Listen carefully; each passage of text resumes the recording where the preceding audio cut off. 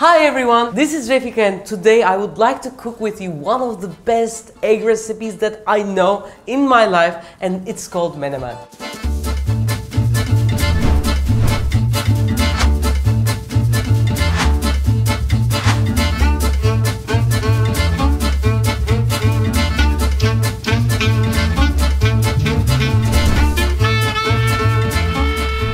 Before we start, I would like to remind you to subscribe to our channel. We have prepared incredible, very good content that you love. There will be challenges, there will be 5-minute meals and how-to videos which you have never seen somewhere on YouTube. So don't forget to subscribe, we're looking so forward to it. To make the basic menemen, the ingredients are very simple. Eggs, tomatoes and peppers in various places in the world. This recipe is called in different names. Most famous is shakshuka, but today I'm going to cook with you the perfect Turkish eggs. I'll add naughtiness like this, naughtiness like this. What are those? Turkish naughtiness, which you'll learn through the video as the video evolves. First, the tomatoes. When I was young, still am.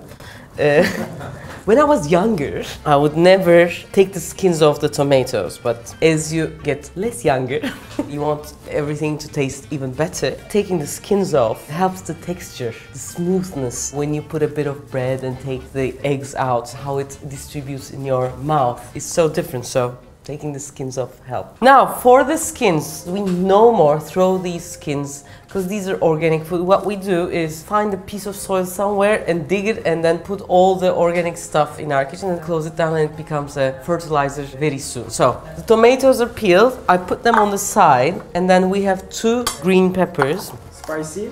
These are not spicy. In some parts of the world you cannot find this type of not spicy green peppers. If you cannot, you can use green bell peppers. If you cannot find anything that is not spicy, use a bit of spicy but very small so that it doesn't ruin your eggs. That's all the preparation I'm going to have. Now, I'll turn the heat, but how to cook the menemen is very important. You can make your eggs in 1 minute, but you can also make them in 10 minutes. How you cook them changes the taste incredibly. So, I turn it to the smallest, I'm going to translate it directly from Turkish, smallest eye of the stove, smallest thing that gives the fire. Anyway, I put it on the smallest eye and then turn the heat slightly down. And I'm going to add 2 tablespoons of butter. Not too much?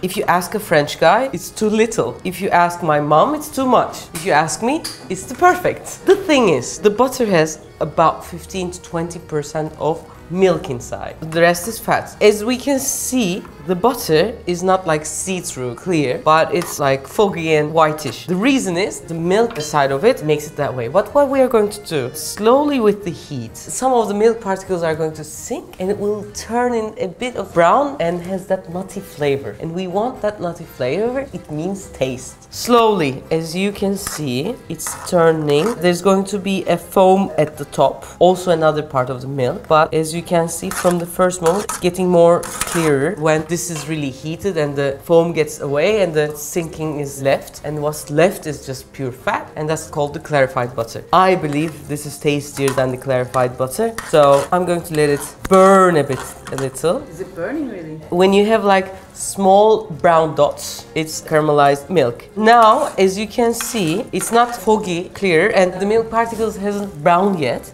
but I'm going to let them brown together with the peppers, and the peppers will cook a little bit. Can I use olive oil? Of course you can use olive oil. If you were my mom, you would definitely use olive oil. You can use sunflower oil, hazelnut oil we have in Turkey, it's very good. But butter works in miracles together with eggs, as our French friends, Alex would say. As you can see, the butter became really see-through. That's how the taste really develops.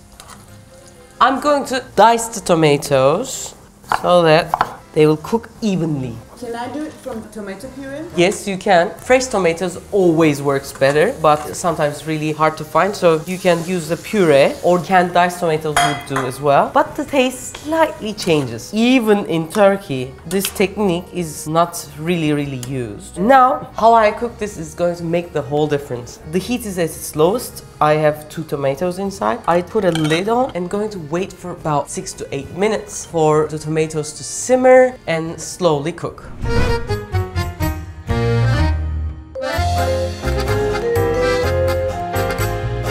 My tomatoes are cooking slowly. Like 2 minutes later, if I break some eggs, the menemen is going to be ready. But I would like to add some naughty stuff. This is Turkish sucuk and the taste is very close to chorizo. Everyone can find chorizo everywhere, no? Not in Turkey. Because we have the sucuk of it, almost the same. This is from pork, this is from beef. That's the difference, yeah. I'm going to use about 60 grams of sucuk. I took the skin off. I'm going to make thin stripes. We should definitely do how to make Turkish sucuk. Actually, I have a technique which I make it in 10 minutes. So if you want it, what you can do is to subscribe to the channel. And there is something called like the bell, and if you press it twice, it will inform you anytime we put a video on. Now, sucuk is going to give a bit of fat and a lot of spice and taste. Together with this, we have something called pastırma actually, but it's very different than what like in New York there's the Castelli's pastrami sandwich. It's different. It comes from the word bastırma. Bastırma is to press. How this meat was done, the Turkish people used to live in Middle Asia as nomads on horses, so they would travel all the time. So with the meat they find, they have to take care, cure it somehow. They would cover it with a lot of spice,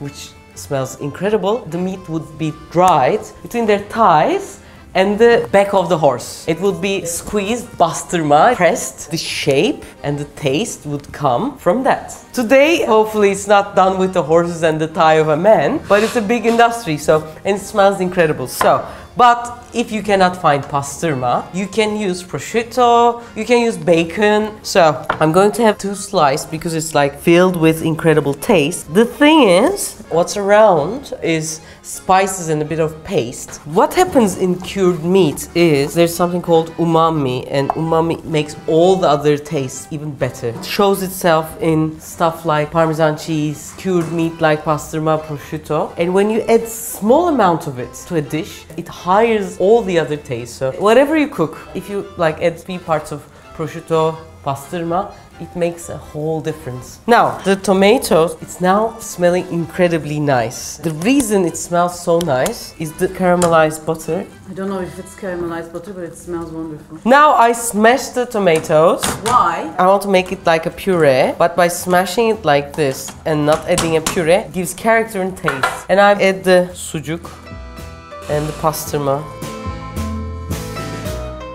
And a bit of like a tablespoon of kashar, and I mix all this. This is like a melting cheese. We need a melting cheese. You can use mozzarella, a young cheddar or a Gouda. So I mix everything together and now it's filled with taste. I do not add any salt because the sucuk and pastırma is with salt. So if you do not add any meat, you want to make it a vegetarian one, you need to add a bit of salt. So now I break 2 eggs, I mix them. It starts to smell so much. I want this. Okay. I want this. I can promise you, if French people were making this egg, this would be world famous, maybe even more famous than scrambled one. Still on the lowest heat, I add more cheese like this. For all the recipes, any grams and anything, we have it down as a recipe. So if you miss anything, you can read the recipes and find it out. I add red flake pepper. It's dancing. If I was the Menemen, I would dance as well. I close the lid of the pan, and with lowest heat, when the cheese melts, it's going to be ready to eat. You need good bread for it.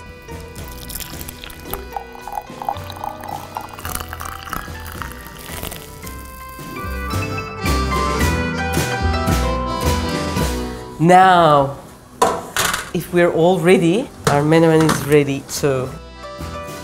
Da-da-da-da. This is really what the taste is all about. And French people have their baguette, and we have this white, to tell you the truth, not so healthy, but incredibly tasty bread. It's very soft inside and very crunchy outside. What it's really good for is, because it's this spongy, whatever you dip it with, it sucks all the great waters inside, the juice. I'm going to have the first spoon out of this.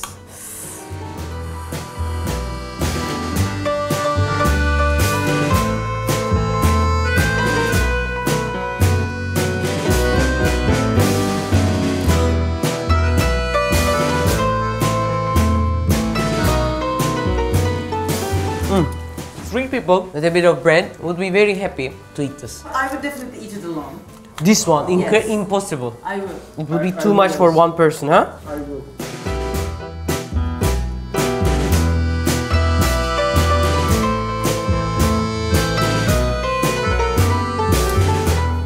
If you like this video, don't forget to subscribe. If you like this recipe, don't forget to make it for your friends and for yourself. And also press like. For now, that's all. There's another video from us from here and a subscribe button here so that this will be easy. Take care.